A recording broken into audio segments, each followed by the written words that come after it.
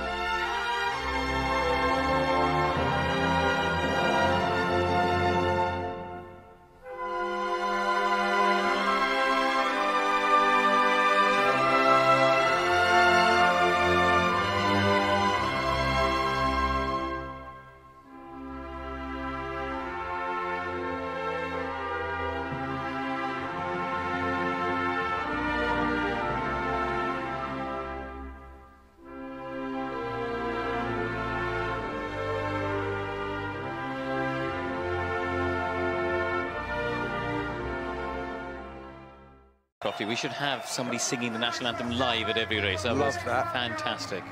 Certainly was. Watched on by King Wilhelm of the Netherlands. Max Verstappen, a very emotional moment for him as he receives, is that a trophy or is that a goblet? Wow. It's like Harry Potter and the goblets of Dutch fire.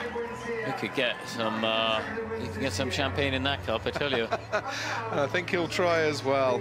Edwards Aveling, the chief designer mechanical for Red Bull, will take the Constructors Trophy in a moment. Max obviously gets his medal, and another medal to hand to whoever looks after his collection of trophies and medals. What a season it's been. What a season it could be. The royal family there, and they got the result that they wanted in their kingdom, haven't they? Yes, Adrian Newey, another win to notch up on his wonderful record in Formula One, dating back to the Mexican Grand Prix, of course, in 1991, his first victory. And Fernando Alonso, he looks suitably delighted with second place. That just shows his appetite for Formula One and for success as well.